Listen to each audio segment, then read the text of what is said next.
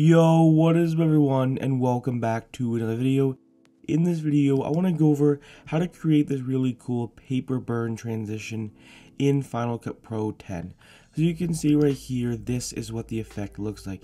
It creates this really cool paper burn transition. Now this transition is part of a pack by Ryan Nagel called the New Bundle plugin pack. I believe he also has a free version where you can actually get like one of the transitions, but I want to actually go ahead and go over the paid version, and I'll go ahead and put the link in the description below. So I'm going to go ahead and kind of go frame by frame, so just kind of give you an idea of how this actually works right here.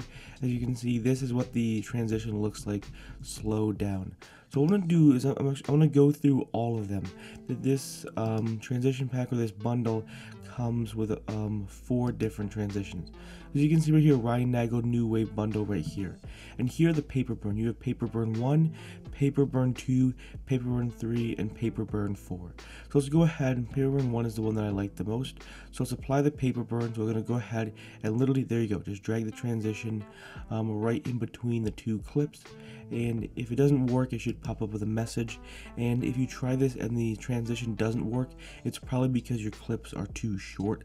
So you're going to want a much longer clip, like 1 or 2 seconds. But just in case you had that message pop up, it's probably because your clips are like 1 second long, so it probably won't work. So here's the paper burn 1 right here. So there's the first one right here. Let's go ahead and do paper burn 2. Again, all you gotta do is put it in between your 2 clips right here.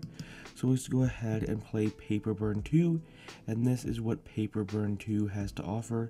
I personally don't really like it that much. I'm a much bigger fan of number 1, and I actually kind of like number 3 too. So let's try the number 3 one and see which one. Of course, you obviously can make your own judgment on which one you like the most. I like 1 and 3 the best, so this is paper burn 3. So this is the third one right here. And let's go for paper burn 4 right here.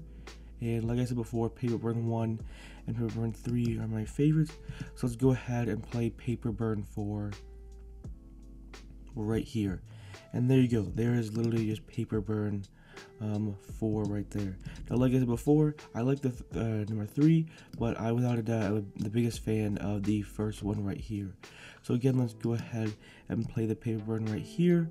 And this is what the transition looks like right here. Now we can actually click on the transition right here, and as you can see, you can go here to the inspector window right here. You can actually click on the transition, and you can actually mess with the transition right here. You can mess with the rotation. You have the opacity, so you kind of go through and mess with a whole bunch of different settings right here until you get your desired look right here.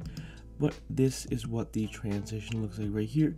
It's definitely really cool. One thing I noticed to keep in mind, well, 2 things, is you want to make sure your clips are long enough. If your clips are too short, it might give you like an error message. And another thing that I found, I'm not sure if it was just my problem that I encountered, but you can't really have blue in your video, like bright blue. You could have a blue spot here and there, but I found when I did videos where there was blue in the actual video, it like keyed out the blue, so it looked horrific. So that's why pretty much in this, the only colors in this are black, white, and red.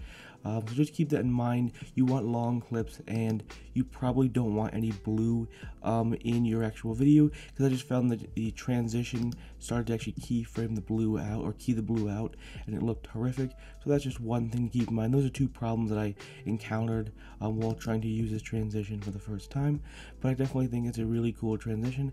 I believe the pack costs about $20, and I believe he actually has a free pack where I think you can actually get one of the transitions. To be honest with you, I actually don't know which one it is. I'm guessing it's paper burn 2, but if you want all 4 of them, you're gonna have to actually buy the pack, I believe. And I believe the free one gives you like maybe 1 or 2 of them for free. But I encourage you to buy the New Wave bundle. There's a whole bunch of different transitions in this pack. It's about $20. It's definitely a little expensive, but I think it's 100% worth it. I've downloaded a whole bunch of his plugins and packs, and this I think is one of the best ones, at least so far. Anyways, hopefully you enjoyed this video. Hopefully you found it helpful and informative. If you're new to this channel, I upload Final Cut Pro 10 tutorials every day at 10 AM Eastern Standard Time. So if you enjoy these types of videos, consider hitting that subscribe button. I also have a Final Cut Pro 10 tutorial playlist with over 150 Final Cut Pro 10 tutorials. See you in the next one. Peace.